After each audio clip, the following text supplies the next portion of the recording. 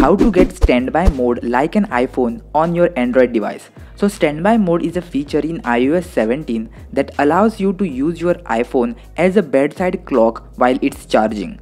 It can display information like calendar, appointments, and photo albums. And thanks to this app, now you can use the same iOS feature on an Android device too. If you open the app, you can slide and see different type of animation it offers for clock, photos, weather, and other widgets. Also, you can scroll down to see the different versions of the widget, which gives you couple of options to choose from.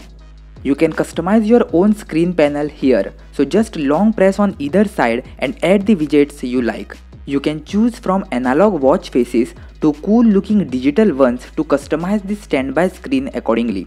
There are also other widgets like utility, which offers widgets like timer, calendar, special events, etc. Media option to add images, and song widget which best works with Spotify, and battery and weather widgets.